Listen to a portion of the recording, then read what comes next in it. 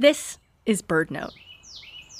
As a young child, Kenn Kaufman ventured into his neighborhood in search of the tigers, bears, and dinosaurs he read about in nature books, but quickly found that Indiana doesn't have those. So 6-year-old Kenn set his sights on the next best thing. I decided I would take a day or two and figure out what these birds were out there in the yard. And it took me a couple of weeks to figure out the difference between a grackle and a starling, but once I had that down, I was the only person on the block who knew that.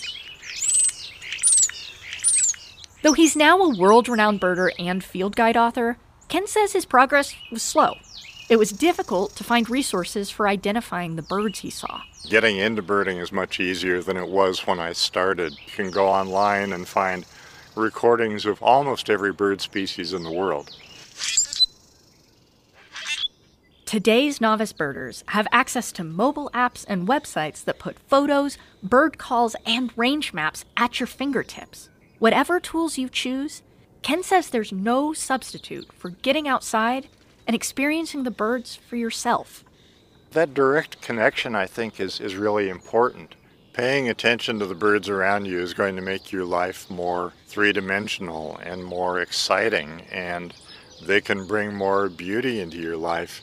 And I would just urge everyone to try it.